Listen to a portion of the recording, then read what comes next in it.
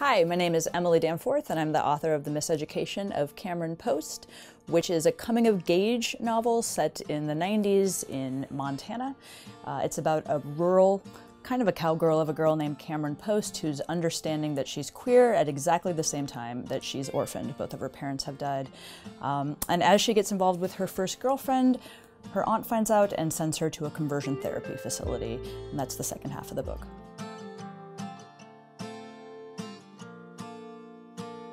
I am loving being published in the UK. When I first sold the book in the United States, I actually heard from a lot of the folks on my team that the book would not translate well to foreign markets because it's such an American story, they said, and too queer a story. And I'm not finding that with UK readers at all. There are many universal themes in the book, and people absolutely relate to Cam, so it's been thrilling to be published here. I think I followed the classic advice of writing the novel that I wanted to read, and I had not read a book about a queer girl growing up in a rural place the way that I did, especially eastern Montana.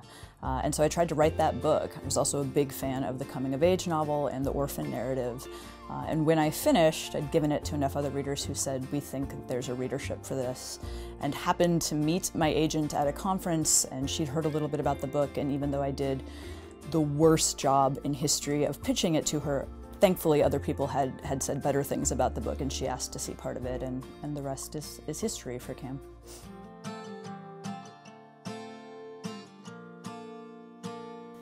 I did not set out to write a book on conversion therapy, and I did not know when I started writing this book in 2005 that sadly conversion therapy would be as relevant, horrifyingly relevant a topic as it is in 2018, and that we'd still be talking about it on both a US scale and an international level.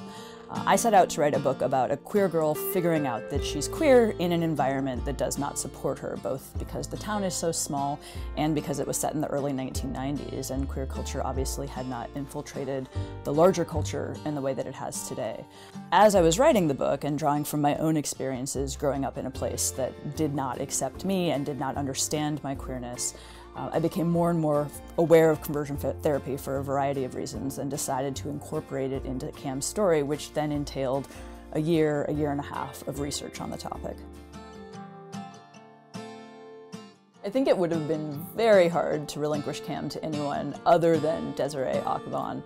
I felt very lucky that I knew her early work. I was a fan of her web series, The Slope. My wife got me into it way back in the day, which means like 6 years ago, but still. I was a really big fan of her first film, Appropriate Behavior, and because she is a queer woman, and because I knew she knew the book ahead of time, and it wasn't just the idea that it was a sensational topic she could maybe make a film out of, I felt very comfortable giving Cam's story over to her and to her amazing writing partner and co-producer, Cecilia Frugiuele. So it's been a wonderful collaboration the whole way through. I would probably take more credit than they would give me if they were here, but they're not here with me, so I'll say no. They were really generous to me. I think there are a lot of authors who have sort of horror stories about not having any say at all, and we Skyped a number of times. Early days, we emailed back and forth about their concepts for the book. I actually went to Montana with Desiree for a 48-hour sort of whirlwind trip when I was trying to show her all of the real-life versions of Cam's locations and trying to convince her to film there. And then I saw several drafts of the screenplay and actually gave about 7 pages of notes on the first draft of the screenplay, most of which I'm sure they ignored and rolled their eyes at. But they were very, very inclusive of me and constantly had questions all the way up through the filming process. And then I was on set a couple of times, and I'm actually in the movie with my wife very, very briefly during the Christian rock concert scene. So if you look closely, you'll spot me.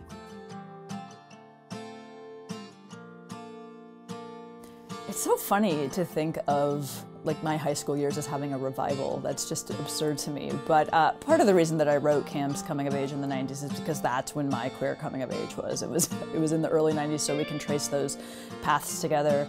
And I also, it sounds maybe a little bit less absurd to say it in 2018. When I first started saying this in 2005, people laughed at me. But I thought even then that I was reclaiming a queer space in history, and that I wanted to make sure that I got down on the page what it was like to grow up rural and queer in the early 90s, and that there was a space for that story, that I was carving out a space for that story. It was both because I was able to write some autobiographical elements into Cam's story, which I think helps make it pretty authentic, but also because I wanted to make sure that that experience of what that looked like coming of age queer in the 90s ended up in my story.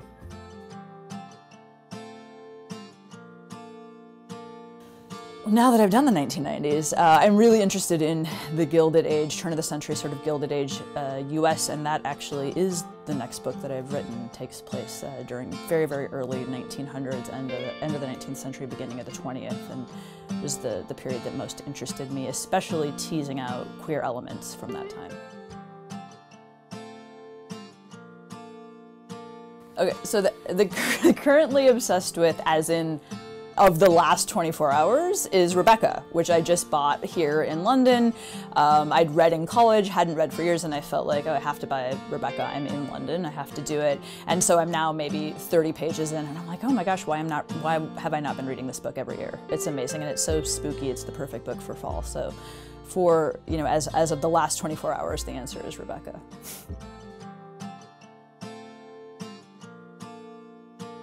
It seems like an unfair answer, but I think my answer is I don't have one.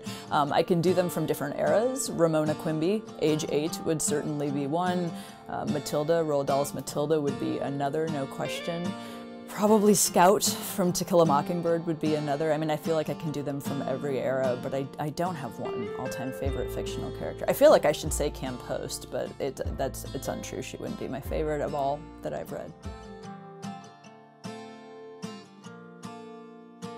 So I love Truman Capote's infamously unfinished novel, Answered Prayers, and I think it would be very difficult to put that on screen, partly just because so much of it is based in reality, which is why he got so much in trouble with it, and because it's unfinished. But I think for both of those reasons, because it's so wickedly catty, and because it's so much based in reality, and because it would require a filmmaker to finish the story, I would love it if Answered Prayers made it to the big screen.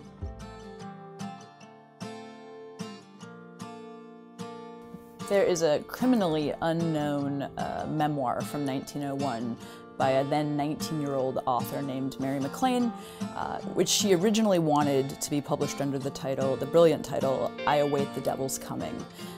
But she's, 19, she's in Montana, she sends this manuscript off to Chicago, they agree to publish it, which itself is remarkable, but unbeknownst to her, they changed the name to the very dull The Story of Mary MacLane. Despite the change in title, the book goes on to sell 100,000 copies in its first month, it's a sensation, a cocktail is named after Mary MacLane, a baseball team is named after Mary MacLane, and she's lifted up out of these very humble beginnings in Butte, Montana, and sent on a nationwide tour and becomes quite a sensation.